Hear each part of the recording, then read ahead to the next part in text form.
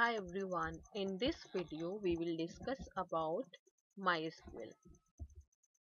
After watching the video, you will learn introduction to MySQL, features of MySQL, disadvantages of MySQL, frequently used commands in MySQL, types of SQL statements, and basic commands related to database and tables. So number one, introduction to MySQL. MySQL was created by Swedish company. It was founded by Davis Exmark, Alan Larson and Michael Monty Widenes. Original development of MySQL was begun in 1994. It was released under the name of co-founder Michael Widenes' daughter My. The first version of MySQL appeared on 23rd May 1995. It is a freely available open source RDBMS software that uses SQL for its operations. Here you will see a term open source. It means a software with source code that can be inspected, modified or enhanced. And source code means the part of software that most computer user cannot see. Only the technical expert or programmer can see and can improve by adding certain features. So open source means a freely available software whose source code is freely available. Next, it is compatible with standard SQL and used with PHP, Perl and so many other programming languages. Next, features of MySQL. It has so many pluses in it. Number one, RDBMS software. As we have discussed earlier, it's a relational database management system that helps us in managing large amount of data. Number two, easy to use. Yeah, of course, by learning certain basic commands a person can work with MySQL. So no need to learn all the commands in one go in detail. Next, secure. It consists of a solid data security layer that protects sensitive data from intruders, and passwords are encrypted in MySQL, so we can say it's secure. Next, client server architecture.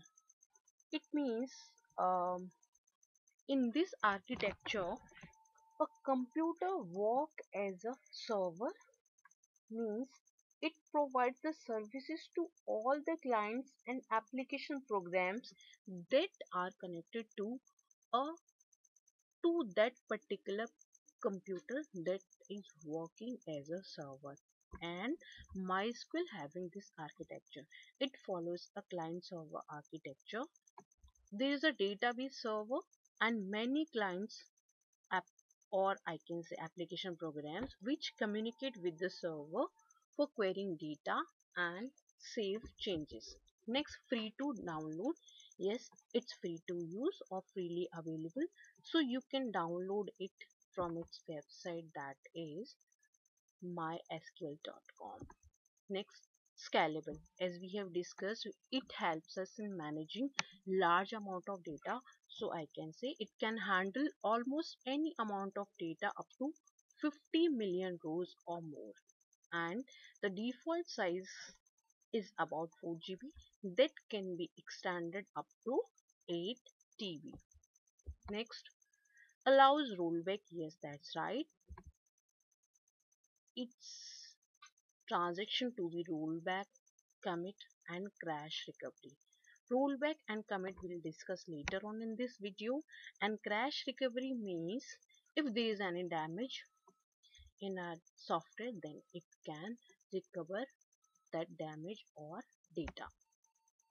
Portable means it is independent of any hardware or software, means we can run it on any hardware or any operating system like novel netwares, Windows, Linux and many varieties of Unix such as Solaris, OS2, FreeBSD, and many more.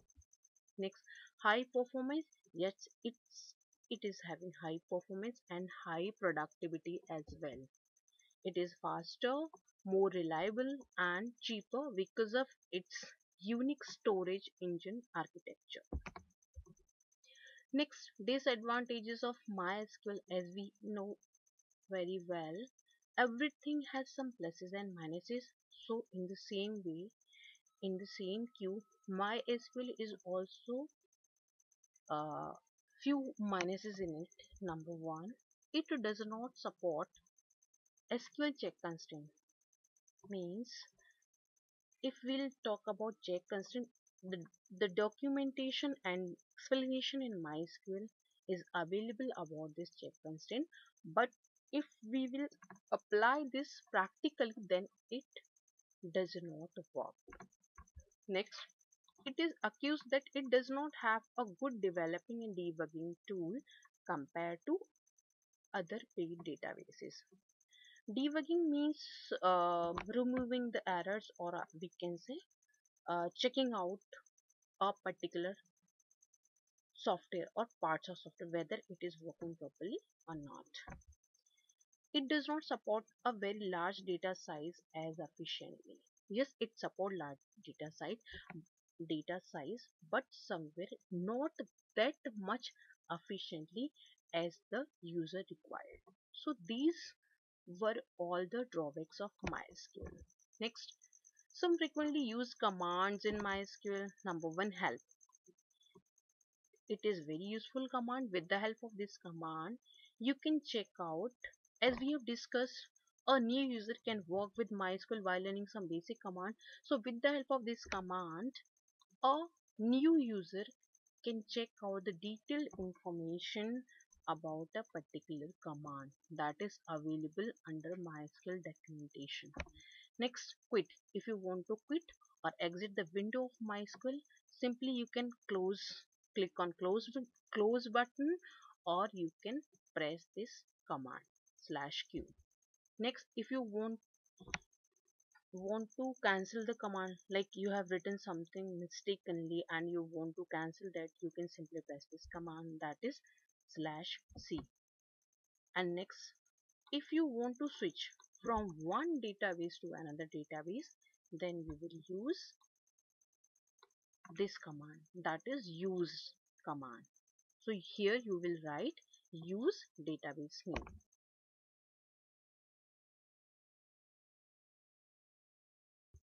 Types of SQL statements.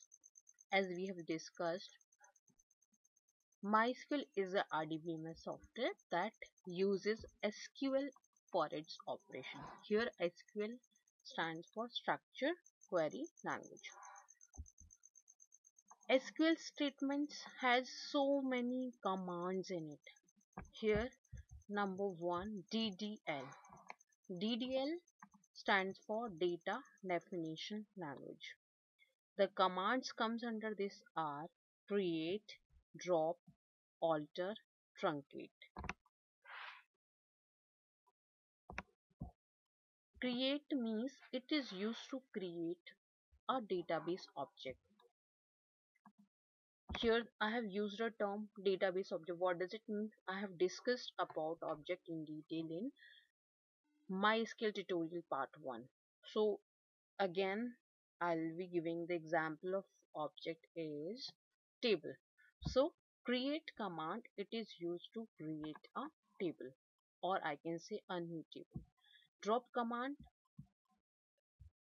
it is used to remove a particular table from the database completely, or I can say permanently. Alter command, it is used to change the structure of an existing table in the database, such as you can use this command for adding a new column to the existing table, removing removing a column from the table. If you want to change the data type of a particular column, or if you want to change or rename a column, then you can use alter command. And last one is truncate command. It is used to remove the content of a particular table rather than removing the table structure, and the benefit of this is we can use it later on.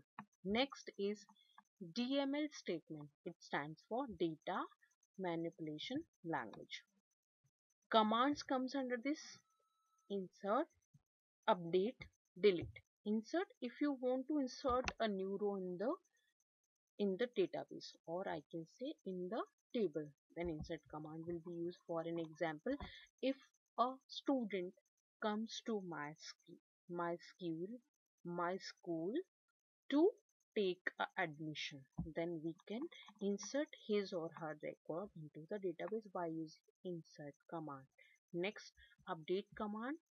It is used to update the data. If you want to update the contact number of a particular student, then we will use this command. Last one is delete. It is used to remove the table record, or if you want to remove the record of a particular student from the table, then we will use this command. Next, DCL, data control language. It has two commands: grant and revoke. Grant means, for an example, as we have discussed, SQL is secure, means it it can handle this by providing or by assigning certain user ID and passwords to the users. For an example, if a person dealing accounts, then he or she can view the details related to account. If a person is handling IT, then he or she can view the details related to IT only, and a marketing personnel can view the details only related to the marketing. But in case of grant, if you want to grant, or grant means to give the permission. So if you want to give the rights to the IT personnel to view the details related to accounts as well, then we can use grant command. By granting the permissions, a IT person can view the details of IT and accounts as well. Revoke means we have already assigned the revoke means to remove the permission. Like earlier we have assigned some rights to an IT personnel to view the details related to accounts, but he or she has done or completed his or her task, then we can remove or remove those rights or permissions from that IT personnel. So revoke means remove. Next, TCL, transaction control language. Commands comes under this are commit, rollback, and save point. Commit means we have done our task successfully. Means uh, in real world example, like a teacher have given an assignment to solve, and you have solved that assignment on the same day, then you have completed your task. In if I'll talk about more technically, then I have raised a query to insert the details of a particular student, and that information has been inserted in my table successfully, then that is called commit. Or or one more example I can say, if I'm transferring money from account A to account B, and this money has been transferred successfully from account A to account B, then we can say it has been committed. Next is rollback. It is just like undo command. For an example, you are in MS Word, you have written a spelling wrongly. Then you can simply press Ctrl Z, undo the command, or undo the work whatever you have written. In the same way, in database, if you have inserted the record of, for an example, if we have inserted the record of Amit in the table that has already been taken the TC from my school, then that is wrong. So for removing his record from the database, you will execute rollback command, just inserting after the data, because you have done this insertion of record of Sumit in place of Amit. Next, save point. In real life example, suppose you have marked a point or place or topic in your book from where you have to start reading tomorrow. Or suppose you have marked or encircled a particular topic that you need to ask to your teacher. So that is the save point. But in computer language, save point a point in database, a mark in database from where transaction need to be executed. That is called save point. Next is DQL. It's data query language.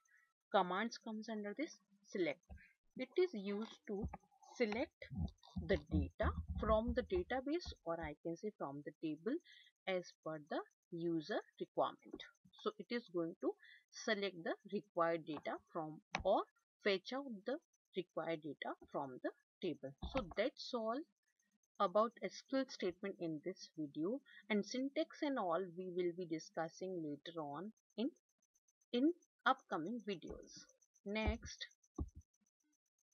commands related to database and tables. Number one, if you want to show or check out the list of available in database, list of available databases in SQL Server, then you can write it down like show databases. Next, if you want to switch from one database to another database, for an example, then you can use database command, use command, and you may write use database name semicolon. For an example, if you are currently working with school database and you want to switch to the college database, then you have to write use college semicolon. Then you will be getting into that college database. Next, if you want to see the available tables, if you want to see the list of all the available table in your current database, that is college database, then you may write the command